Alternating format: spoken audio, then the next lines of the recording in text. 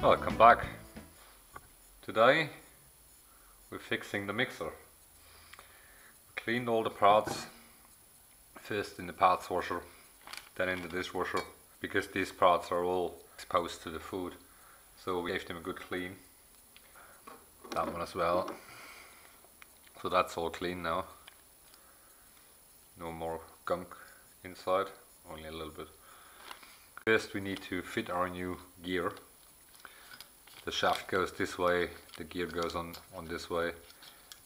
It comes with two washers, one on each side. It's a good idea to replace them. Even the old ones look good, they might be thinner. To get this shaft out, it's just pinned with a roll pin here, and pretty simple actually. And so yeah, put it back together. I use food grease. Well, it's food safe grease. It's white. Don't know what it's based. I have no idea. Probably Teflon also. Before we put the shaft in, just put a bit of grease on it, just to make sure everything is a bit greasy. Same with the washers. Then stick one washer on. Hopefully that's fairly visible. And then get the gear in. Second washer, bit of grease.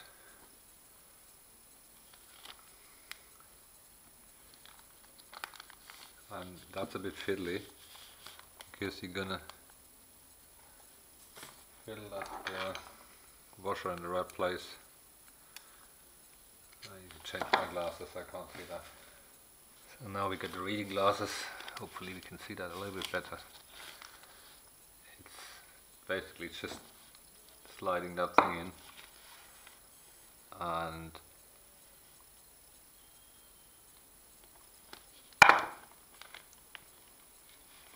push it up. There you go. So and then we need to find the hole in the shaft. Sorry, I'm looking at the light source here and just try to find where the hole is. Here it is. If you look through and just look where the light is, you might be able to get it there. And it's just a knurled pin, so we just hammer it in basically. Driver, because we don't want to damage our new gear.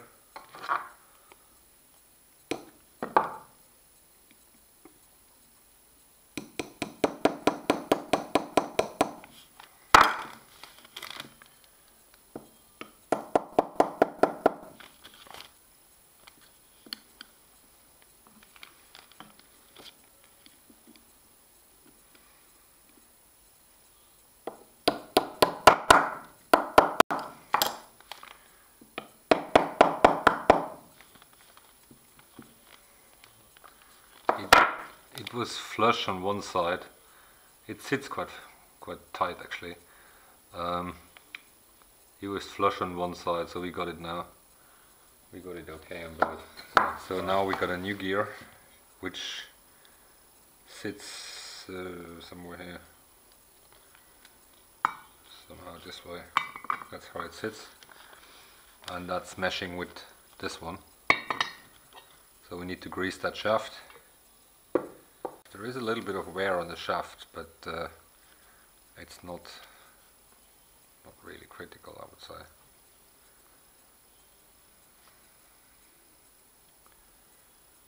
We need to understand where this washer was gone. We got a bunch of washers here. Make sure it's clean. Don't put any grit or whatever in there. The big gear has to go in first, otherwise you're not going to be able to put it in later.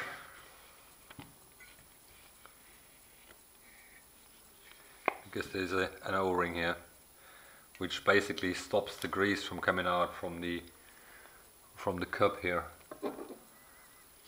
This sits underneath and that O-ring seals here, so the grease of the whole thing doesn't come out. So if we've done everything right, we should be fine. So, it was clean, now it's not clean anymore because I got dirty fingers. Anyway, we give that a wash anyway. It's just that that grease is very sticky. I think it smells like hand cream. We need something underneath. I guess this goes here now, somehow this way. And before we put it together, we put some grease on the gears. It's not super clean because I washed it, but at least all the parts from the old gear are out. What I usually do, all these location pins, I just put a bit of grease on it because that prevents it from rusting. You can see they are slightly rusty from the dishwasher because everything was in a dishwasher. So now we need to get the bolts. The bolts are all imperial, so if you lose one,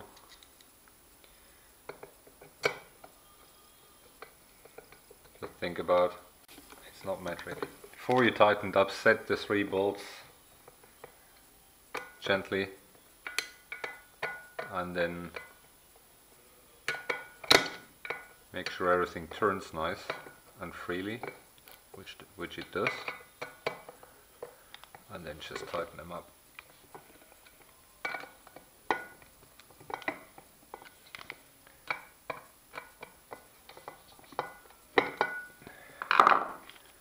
They got lock washers on it underneath. Dirty fingers. They got lock washers underneath, make sure you have them, because if the bolt comes out and ends up in the gear, you got a little bit of a problem. So this turns nice and freely, that's fine. So that means this part is now assembled. We need to put the electrics back on.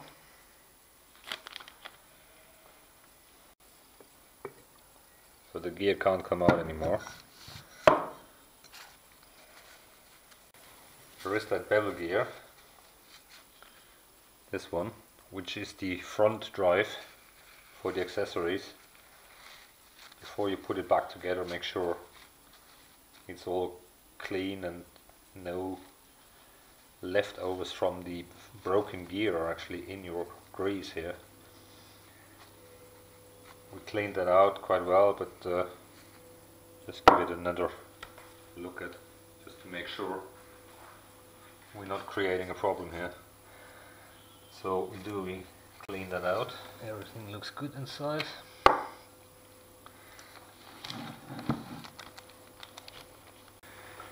Okay, before we put it back together, this needs to be filled with grease. I think it's 100 something grams. I don't exactly know the amount, I need to check that. We need to put the electrics back together, which is this. I cleaned it a little bit, but do with it another. Let me clean that and we'll come back. So we put some grease in, and I don't know exactly what the amount is, but I think it was about 140 grams or so.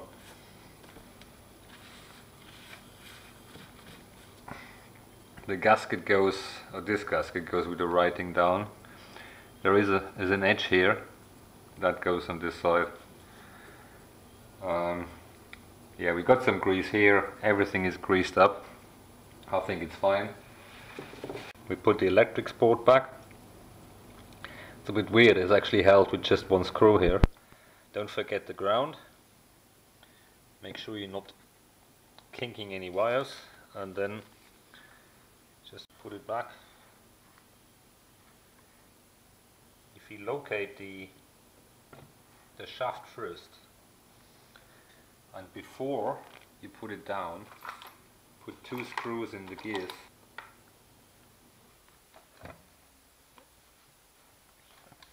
It's relatively straightforward. All you need to make sure you're not damaging the gasket. I think, stupid me, I could have done the gasket on the other side, because then it will locate on the pins.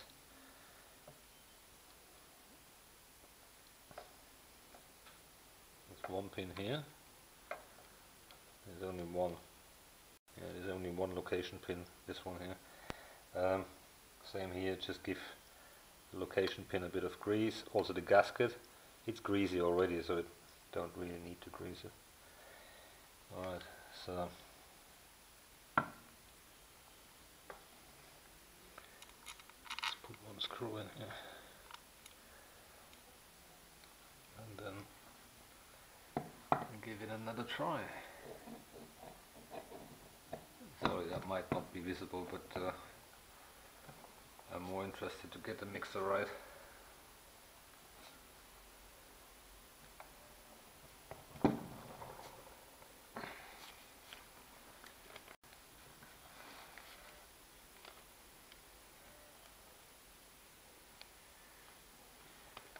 Need to turn the shaft a little bit to get it meshing here.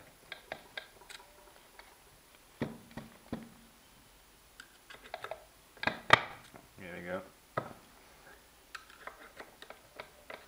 Just wiggle the shaft a little bit to make sure it sits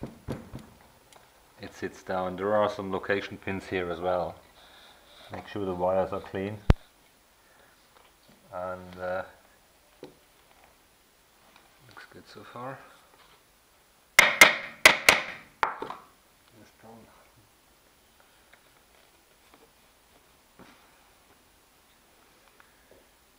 I'm tempted to give it a spin. That's probably what we do.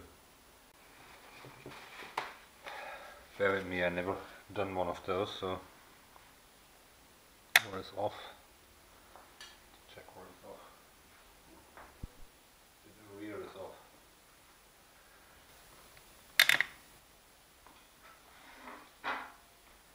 Because we want the gears to mesh.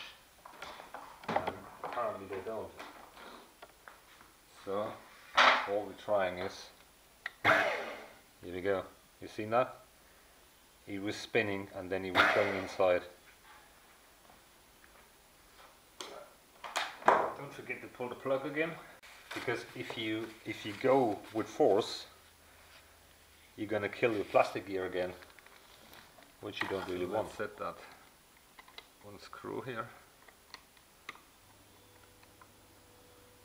And same as before, just gently tighten them up a little bit. In the first video I didn't show these, I forgot about it.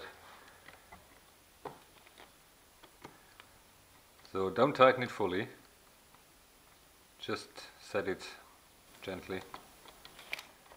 Then we put the real ones in. There is no washers under those. These are the long ones.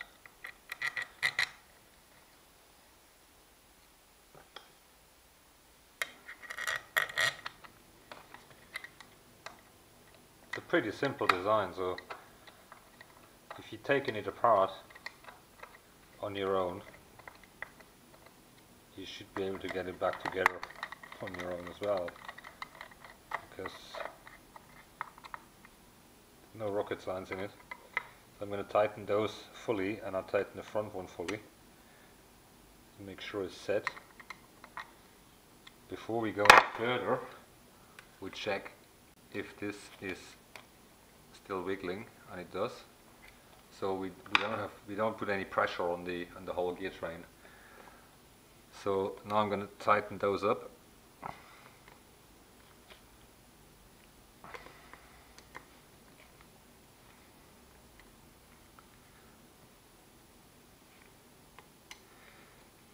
They gotta be fairly tight, because we want this gasket to seal, otherwise the grease is coming out here. So we need to find the other ones. I think they were a bit... Yeah, I need to wash these screws because they are full of whatever. You don't want to know what it is. So we cleaned the screws because they are directly exposed to whatever comes off your bowl, of your mixing bowl. And so it's a good idea to clean them every now and then, because when I got the mixer it was full of... These screws were full of gunk. I couldn't even find a slot.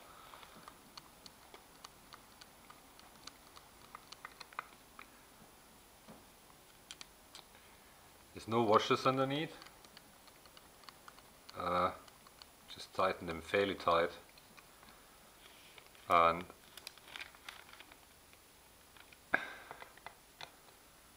good idea to check them every now and then. Make sure they're not ending up in your food. Alright. So now we got the motor head complete. What we need to do is fitting the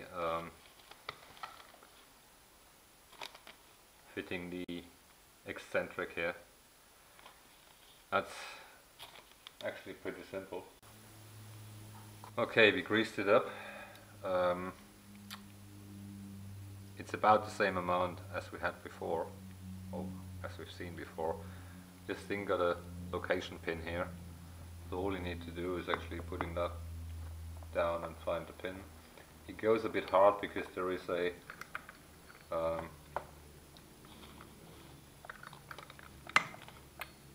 same here, need to mesh the gears, and then there is an O-ring. Here it is. Okay, pin. Where's the pin?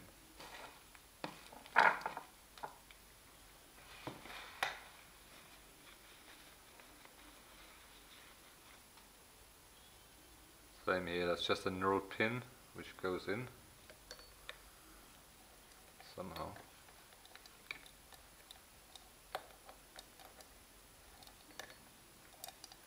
Come on. Here you go. And then just punch it in.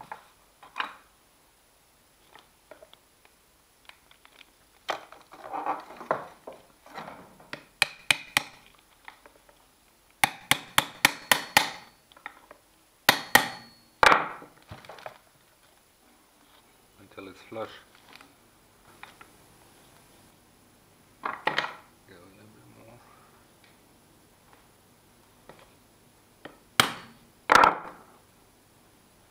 Ideally use a drift, but I don't have one on hand at the moment, so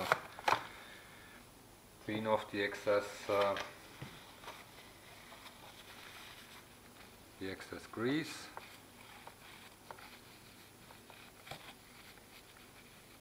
Nothing is binding. You can feel the play in the gears, so that's all good. So now there is a chrome ring going on it. Need to find that. Freshly cleaned from the dishwasher. Obviously use something soft when you push it on.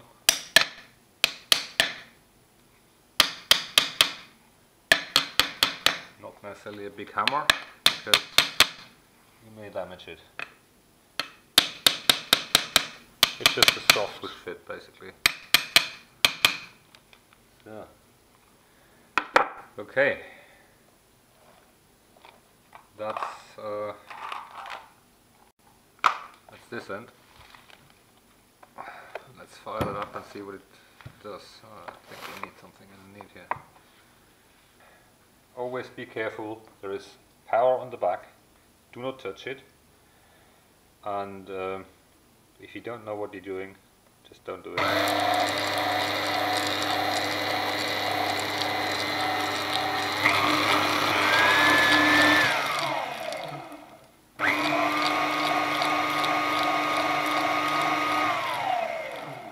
Looks good to me, so let's put it back together. So we're going to fit the head. This was all in the dishwasher. It cleaned up quite nicely. What we're going to do is just put a little bit of grease on this location pins here, makes them easier to get out if required. Also on the lift mechanism, it's good to put a little bit of grease on. I've noticed that the plastic part, which is the lifter, is a bit worn, but it still works okay, so that may need replacing. It's probably a penny part, but at least we greased it. Okay, so we greased the location pins, so let's put the head back on, make sure the power is off or unplugged, otherwise you electrocute yourself. So, and then just dump the head on. Clean the screws because they're really dirty usually, especially the front ones. And the pins are quite tight, so it holds itself. The head needs a bit of clean, it's dirty at the moment, because you can't put it in the parts washer or in the dishwasher because there's a motor inside. Okay, let me fix those bolts. That's boring. It's a bit tedious to get there. You need a very big Phillips screwdriver to do that. We'll come back when we're done. So we got it all back together. You need about that size. That's actually too small. There is no washers underneath, but the bolts got some serration, so they go really tight at the end. Last thing is put the back cover back on. I gave that a bit of a clean. It was full of dust. The cover itself actually was in the dishwasher. So this label goes on here. Make sure it's a bit curved outwards, like so, and then it just goes on here, and it's held with 2 screws at the back. So just these little screws holding that. They do nothing else, they just hold that plate.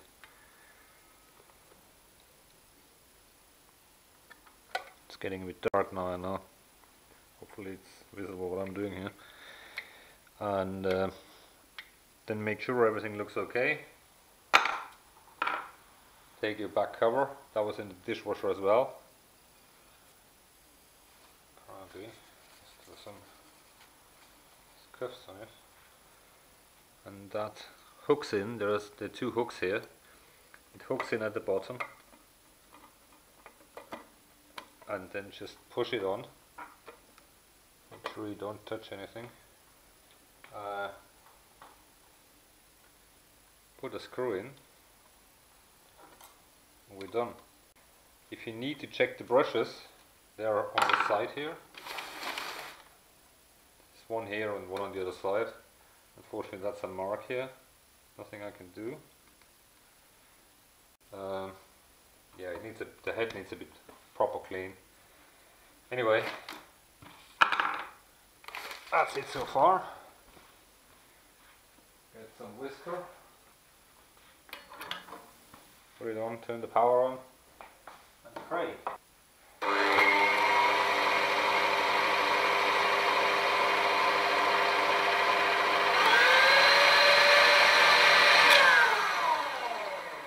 Looks good to me.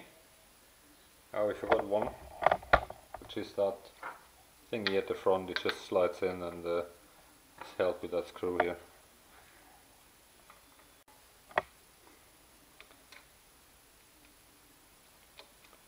That's the accessory port where you can put your pasta maker and things like that on it. So to get the bowl on,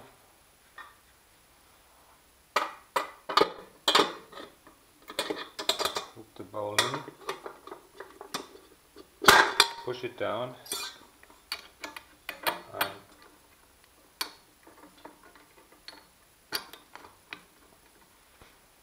there you go. No touching. So. If the If the whisker is touching, you can set the bowl height. There's a screw, a set screw here, which sets the bowl height correctly. It's just about touching. So if it's touching, it's too close, but that even at full speed it looks alright. Alright, that's it so far from the KitchenAid mixer. We got a working mixer and a happy bunny. Thanks for watching. Thanks for subscribing. Until next time. And that's how it's mixing the cake for this afternoon.